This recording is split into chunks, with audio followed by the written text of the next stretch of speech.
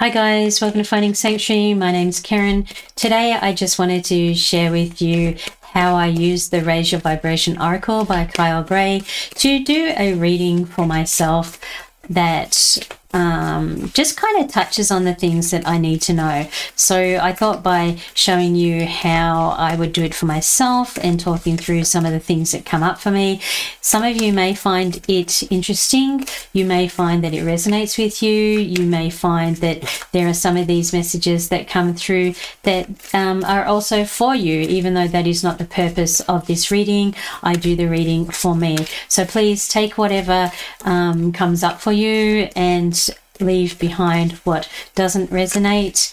I'm just interested in sharing what I do, how I do it, so that you have some kind of idea about how you can use the cards yourself. Now, I know a lot of you are seasoned with using cards and you've been using them for a really long time, but I love the fact that every reader of tarot and oracle cards is very different, and the way that we read cards and the messages that we get from them and how we take them and actually use them in our life is very, very different. So I wanted to share with you how I do it, and I would love, absolutely love and adore for you to comment in the comments if you feel so inclined about how you do things, whether you do things similar, whether you do things differently, how you might have interpreted the cards, and how they might have shown up for you if this had been your reading, as I explain how they show up for me, as it is my reading. So here we go. So I'm going to ask the cards, how can I raise my vibration in order to uplift my energy and the flow of my day? So we'll go with this card here. Abundance is a state of mind. So this to me is really fantastic. As the first card out of the deck when I've done my reading today, abundance is a state of mind. This is telling me that I get to choose whether what I have in my life is enough or whether it isn't, and that will frame up my whole day and the whole experience that I take through the next 24 hours. So the next card that I will pull as I raise my vibration is this one here, and this says my aura is magnetic to golden opportunities. So this to me is letting me know that I actually need to make sure that I have cleansed my aura and that it is available to be magnetic to golden opportunities. So I draw to myself my energy of the person that I am, and what I am going through during the day is what's going to bring forward those golden opportunities. And I need to be aware of them and the subtle energy changes and shifts so that I can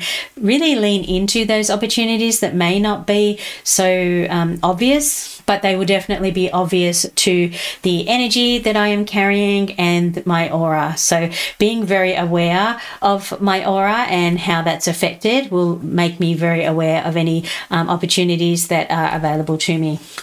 So the next card that I am pulling out here, whoops, I've got one, and I'll read this one in a minute. I'll just put that there for a second. So this one is, I am grateful for the earth. So definitely I'm always grateful for the earth. I love linking in with Mother Earth. I love linking in with everything that she provides. So being mindful of the things that she does provide. So the foods that I'm eating, making sure that I am not wasteful, being grateful for the fact that, you know, she fuels the trees that provide the oxygen that I have, and just really enjoying Mother Earth and everything that she has to offer. Taking time out today to spend some time with her and to be able to give back, I think is going to be important. Now, this other one that dropped off here is, I was called here on a mission.